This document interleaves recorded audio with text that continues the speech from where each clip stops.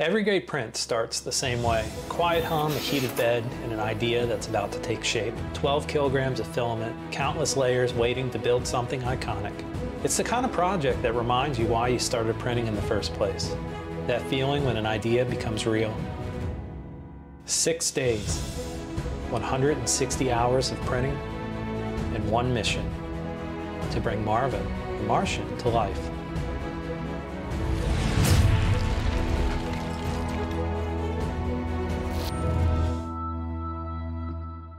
With every big print, there's that moment when you look at all your parts and you wonder how it's going to come together. And I have to say, I think Marvin turned out pretty good. Marvin the Martian, 3 foot of cosmic determination in Sunlu PLA, printed at 480% scale.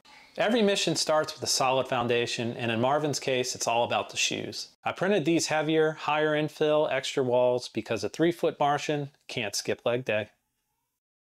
These were printed the same way I did the feet. They were printed heavier, higher infill, extra walls, and that is because it is the basis of the entire model. When you're printing at this scale, it's important to have things supported, because if this comes apart, our whole model is probably going to fall apart. And my Bambu Lab H2D ran perfectly for this. I utilized a Phaetus high flow Hotend and the Arkfly build plate, no warpage.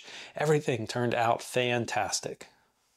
The torso is where things got a little interesting. It failed 3 times, and I realized that an unsupported arm section kept collapsing.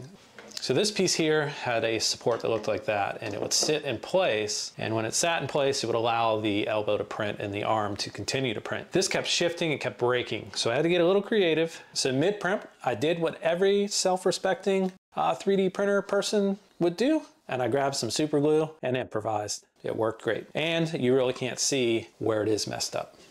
So Wiley and I are bringing you today's video sponsor. It is PCBWay, PCBWay.com. Jump online, take a look. If you need PCBs, CNC services, or 3D printing, PCBWay is a great option. Their website is easy to use. Upload your STLs. Customer service is fantastic. Shipping is also equally as good. So check them out. PCBWay, PCBWay.com.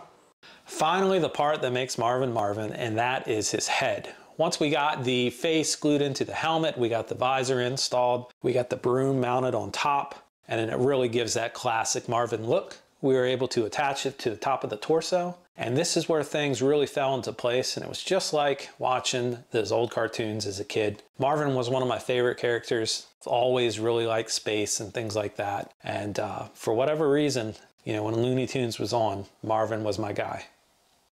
So credit to Red Dad Steve on Maker World. He is responsible for this model. There are a number of other great models that he has as well. We're gonna take a look at some of them, and I will probably print those large as well. But this thing turned out fantastic, scaled to 480%. Didn't have any issues getting it to scale appropriately as well. The model was just very well designed, and everything fit the way it should. So thanks again. Link down below if you're interested in any of his models. One of the coolest things about this whole project is being able to take that childhood character that you really liked and print something life-size and, you know, make it look real. When you're a kid, you never would have thought that this was possible. And what I think is really cool is my daughter drew this. So it's so cool to see the inspiration that comes from printing something large, showing them things that you're interested in, and then seeing them turn around and do their own pictures and get super excited about what you're building and things like that. That really is what, to me, 3D printing is all about.